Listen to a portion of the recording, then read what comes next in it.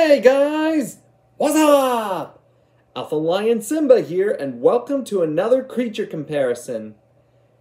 Well, I hope you weren't badgering me about what my next remake was going to be, because tonight is my remake between the American Badger and the European Badger.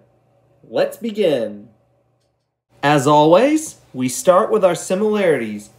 For one, both the American and European badger are mustelids, members of the weasel family. So in short, they're relatives of skunks, weasels, ferrets, stoats, wolverines, and otters.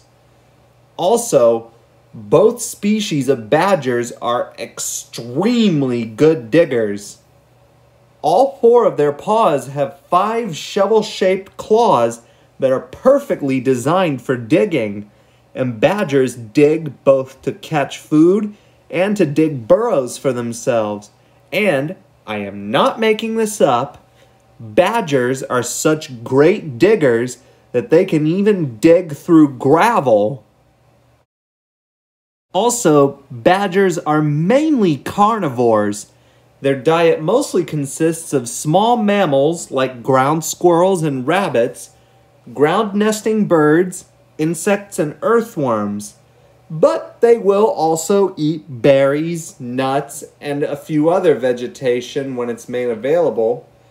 And both American and European badgers are mainly nocturnal, but they will come out during the day in areas that are undisturbed by humans. They're also about the same size. Both American and European badgers can weigh up to 26 pounds or 12 kilograms and can be up to 35 inches long. Now then, for the differences. Well, first up, this is an obvious one. European badgers are found throughout Europe, while American badgers are found in the Midwest to West states of the United States and southern Canada. In terms of habitat preference, European badgers usually live in forests and in woodlands. American badgers, on the other paw, live out in the prairies and open country. Some even live on farmlands, where farmers see them as having a useful function for keeping rabbits and ground squirrels out of their crops. European badgers also live in family groups called clans, and their burrows are a network of underground tunnels and larger chambers known as sets, which are constantly remodeled through digging. By contrast, American badgers live alone, except for mothers with young.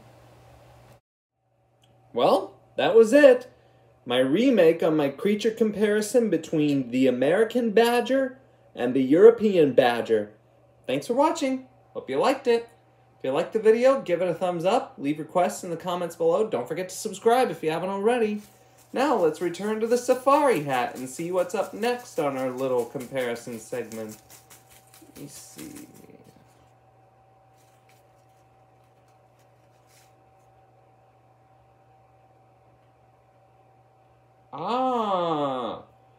Well, the next one is going to be another remake, and believe me, it'll be outstanding. Alpha Lion Simba, out.